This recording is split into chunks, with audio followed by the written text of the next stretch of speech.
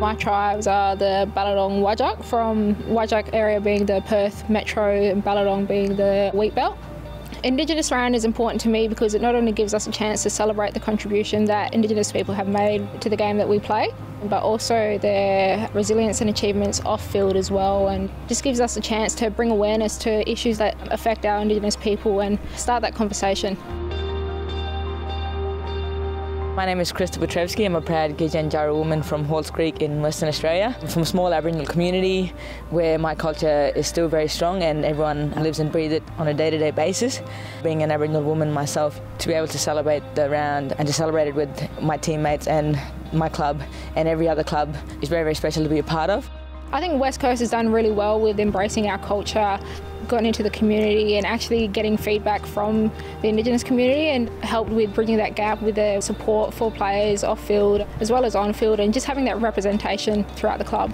Coming to this club, I feel very culturally safe, and I feel that, everyone respects my culture and embraces it just as much as I do.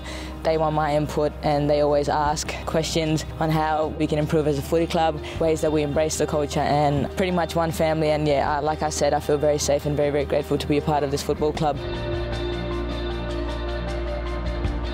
To be considered an inspiration to young Indigenous girls, to me, is still pretty surreal. Like, I have to pinch myself. I actually take a lot of pride in that, knowing that you've got a lot of young girls and boys even looking up to you, and knowing that you're actually making a difference in their lives and inspiring them to be the next generation of footy players or anything else that they want to achieve off-field also. I was very fortunate to grow up with people that, have supported me and have kept me on the right path and have been that role model and inspiration to me. So to know that I can be someone that they can look up to, or to even just learn something off, I feel very, very privileged.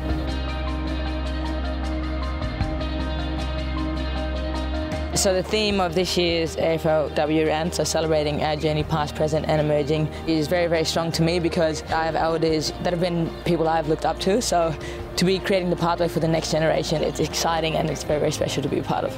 I feel strong, I feel empowered, I feel proud that I'm able to be that person to represent our culture, our people, our family in those rounds. I feel that I'm able to educate our players and teammates and staff around what that round actually means and what it means to us, and how we can actually continue to embrace the Indigenous culture throughout our football club. If you learn something new, it's what you do with it that really matters. So I encourage everyone that when you learn something new, obviously pass it on, because you're the one that's got the power in changing. Even just the round itself, like wearing an Indigenous jersey, already sparks a conversation, and you don't realise how many little conversations you're having that are powerful ones. I feel like Indigenous people are already doing a lot, but we just need a bit more support. And to have non-Indigenous people and people from all walks of life being a part of that means a lot to all Indigenous people.